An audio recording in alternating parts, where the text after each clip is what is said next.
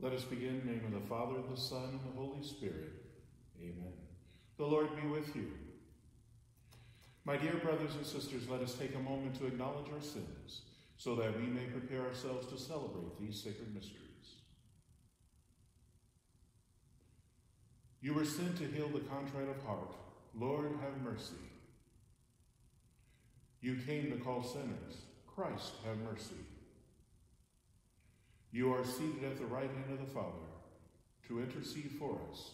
Lord, have mercy. May Almighty God have mercy upon us, forgive us of our sins, and bring us to everlasting life. We will now recite the Gloria. Glory to God in the highest, and on earth peace to his people of good will. We praise you, we bless you, we adore you. We glorify you, we give you thanks for your great glory.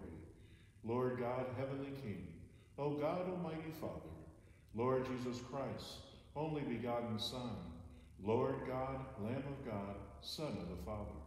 You take away the sins of the world, have mercy on us. You take away the sins of the world, receive our prayer. You are seated at the right hand of the Father, have mercy on us. For you alone are the Holy One, you alone are the Lord, you alone are the Most High, Jesus Christ.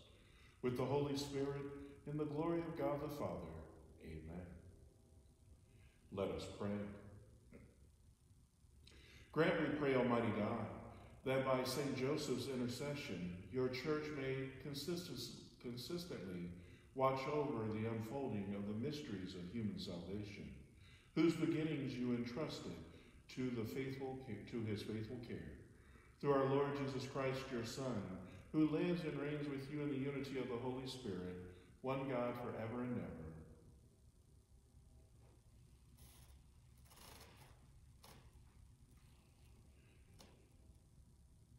A reading from the book of Samuel.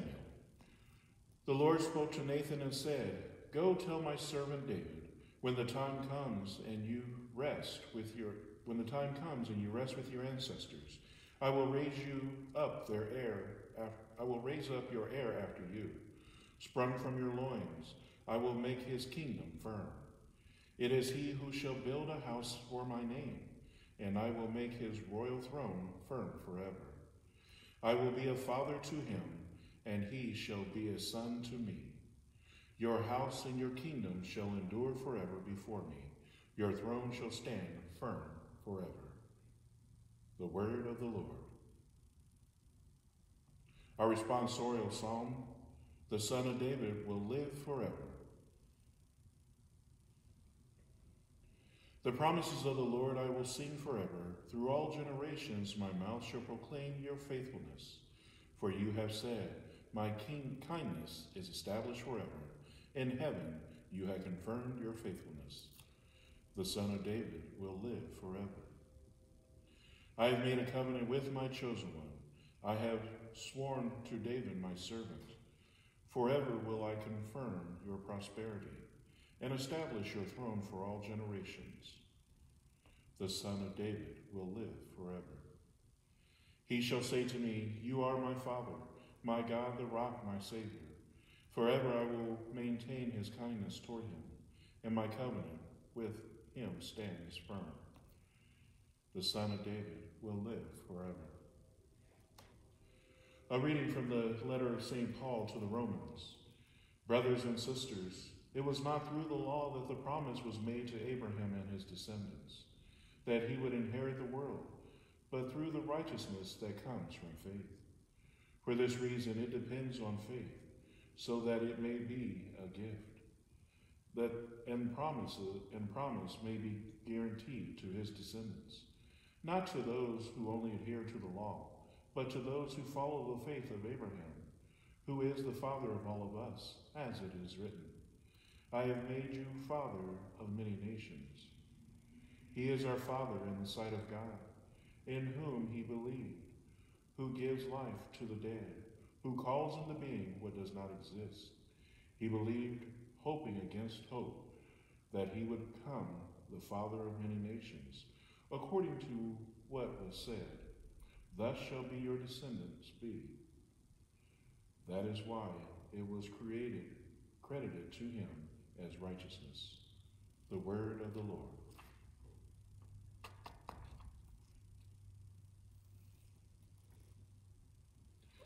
The Lord be with you. A reading from the Holy Gospel according to Matthew. Jacob was the father of Joseph, the husband of Mary. Of her was born Jesus, who was called the Christ. Now this is how the birth of Jesus Christ came about. When his mother was betrothed to Joseph, but before they lived together, she was found with child through the Holy Spirit. Joseph, her husband, since he was a righteous man, yet unwilling to expose her to shame, decided to divorce her quietly. Such was his intention when, behold, the angel of the Lord appeared to him in a dream and said, Joseph, son of David, do not be afraid to take Mary, your wife, into your home. For it is through the Holy Spirit that this child has been conceived in her. She will bear a son, and you are to name him Jesus, because he will save his people from their sins. When Joseph awoke, he did as the angel of the Lord had commanded him, and took his wife into his home. The Gospel of the Lord.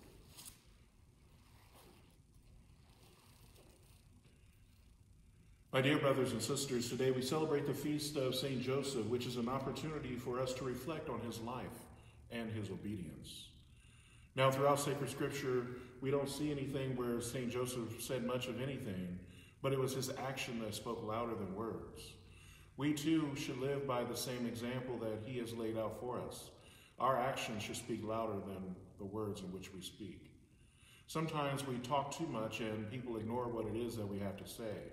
But when we go out and do the will of the Lord through our action, many people take note and follow that same example.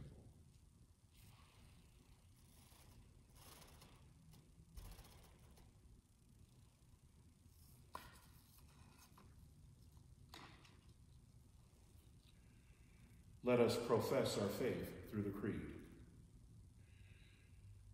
I believe in one God, the Father, the Almighty, maker of heaven and earth, of all things visible and invisible.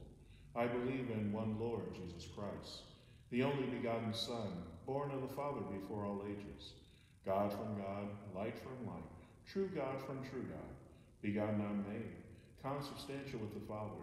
Through him all things were made, for us men and for our salvation. And by the Holy Spirit was incarnate of the Virgin Mary and became man. For our sake he was crucified under Pontius Pilate. He suffered death and was buried, and rose again on the third day, in accordance with the Scriptures. He ascended into heaven, and is seated at the right hand of the Father. He will come again in glory to judge the living and the dead, and his kingdom will have no end. I believe in the Holy Spirit, the Lord, the giver of life, who proceeds from the Father and the Son, who with the Father and the Son is adored and glorified, who has spoken through the prophets. I believe in one holy Catholic and Apostolic Church. I confess the baptism for the forgiveness of sins, and I look forward to the resurrection of the dead and the life of the world to come. Amen.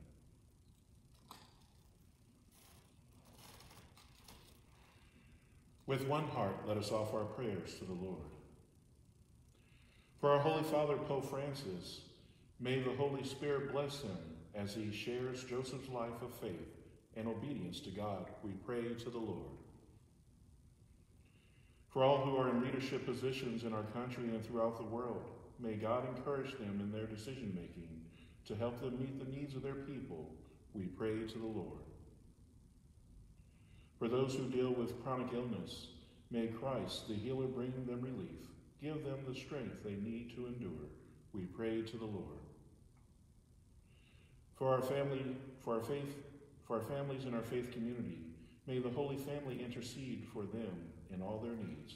We pray to the Lord. For those who have died, may they rejoice with St. Joseph in the community of saints in the heavenly kingdom. We pray to the Lord.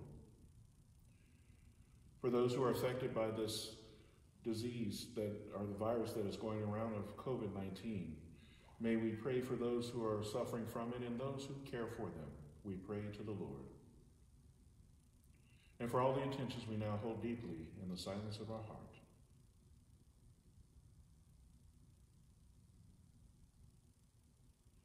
pray to the Lord. Heavenly Father, we offer these prayers of gratitude for all that you have done for us. We ask that you hear them and answer them through Christ our Lord.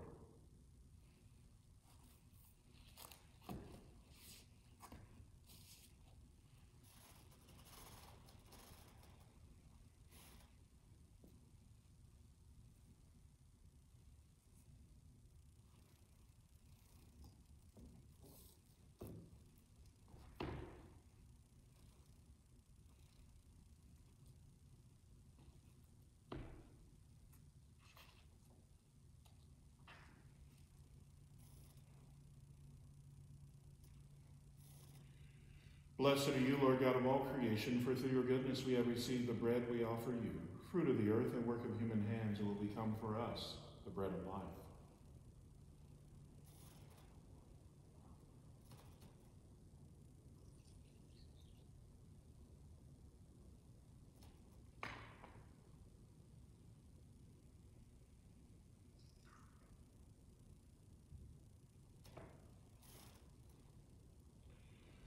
Blessed are you, Lord God of all creation, for through your goodness we have received the wine we offer you, fruit of the vine and work of human hands, it will become our spiritual drink.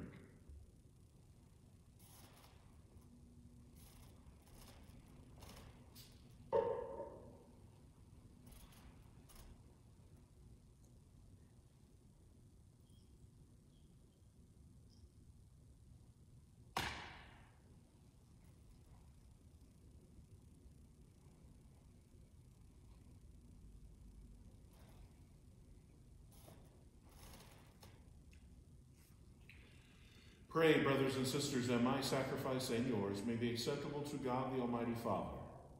May the Lord accept the sacrifice at your hands, for the praise and the glory of his name, for our good and the good of all his holy church. We pray, O Lord, that just as St. Joseph served with loving care, your only begotten Son, born of the Virgin Mary, so we may be worthy to minister with pure heart at your altar, through Christ our Lord.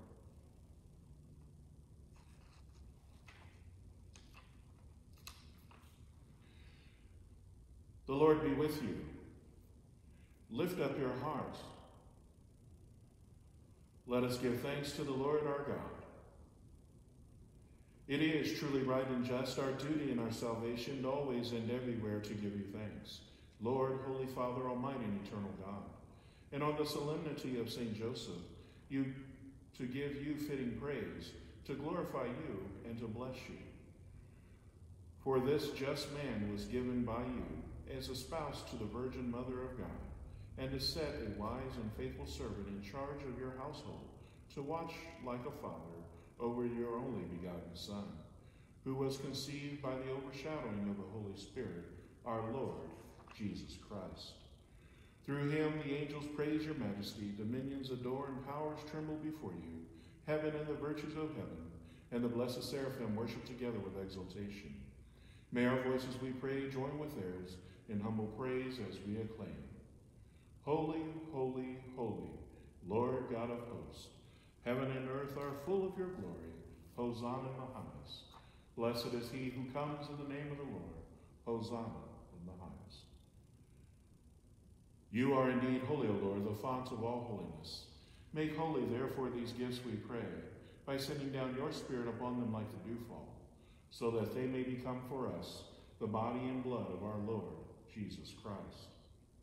At the time he was betrayed and entered willingly into his passion, he took bread and giving thanks, broke it and gave it to his disciples, saying, "Take this, all of you, and eat of it. For this is my body, which will be given up for you."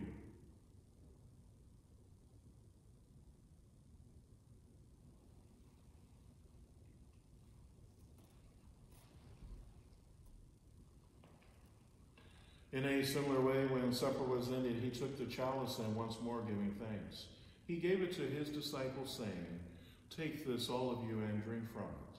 For this is the chalice of my blood, the blood of the new and eternal covenant, which will be poured out for you and for many for the forgiveness of sins.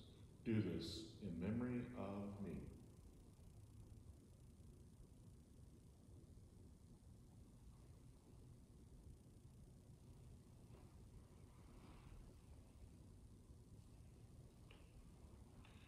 The mystery of faith. We proclaim your death, O Lord, and profess your resurrection until you come again.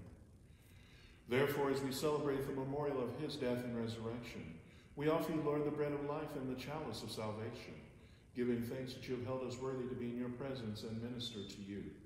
Humbly we pray that partaking of the body and blood of Christ, we may be gathered into one by the Holy Spirit. Remember, Lord, your church spread throughout the world and bring her to the fullness of charity, together with Francis our Pope and Charles our Bishop and all the clergy.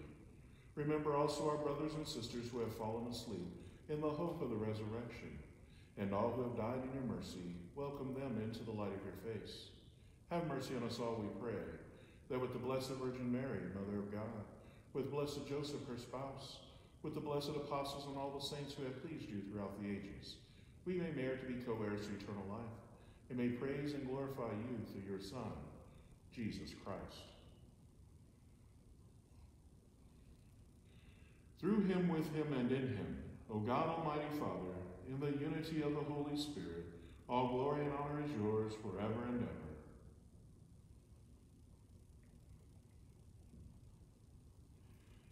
At the Savior's command and formed by divine teaching, we dare to say, Our Father, who art in heaven, hallowed be thy name.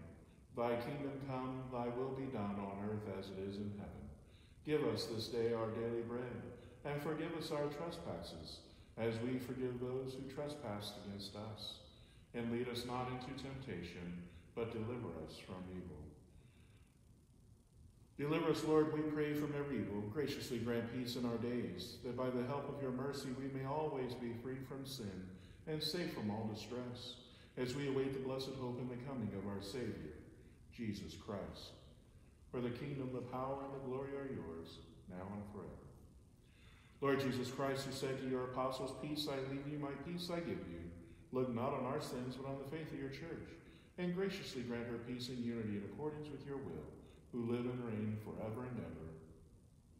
The peace of the Lord be with you always. Let us offer each other the sign of peace.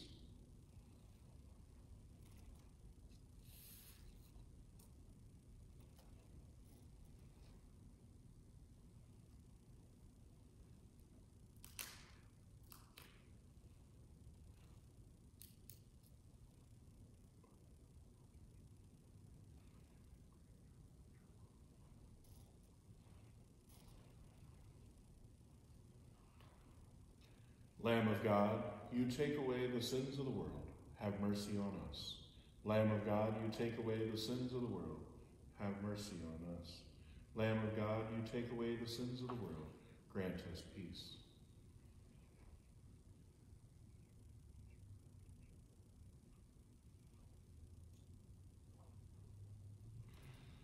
Behold the Lamb of God, behold him who takes away the sins of the world. Blessed are those called to the supper of the Lamb. Lord, I am not worthy that you should enter under my roof, but only say the word, and my soul shall be healed.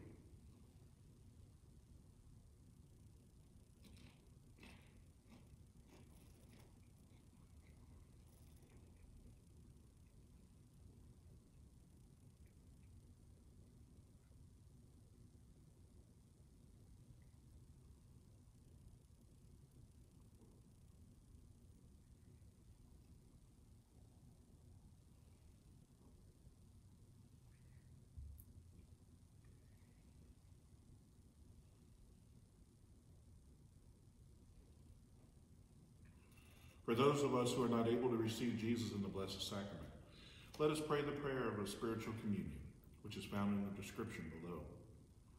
My Jesus, I believe that you are present in the Most Holy Sacrament. I love you above all things, and I desire to receive you into my soul.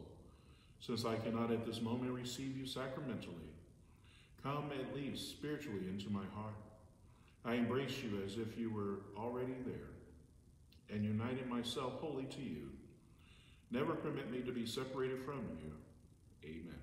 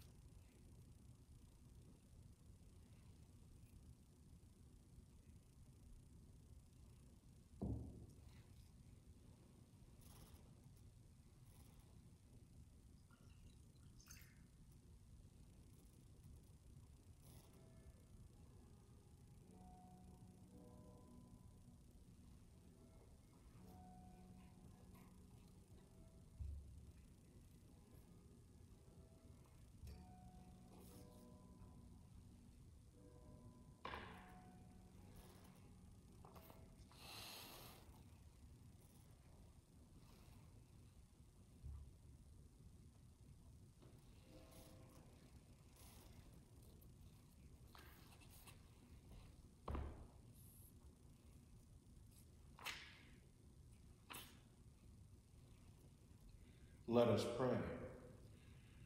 Defend with unfailing protection, O Lord, we pray, the family you have nourished with food from this altar, as they rejoice at the solemnity of St. Joseph, and graciously keep safe your gifts among them, through Christ our Lord.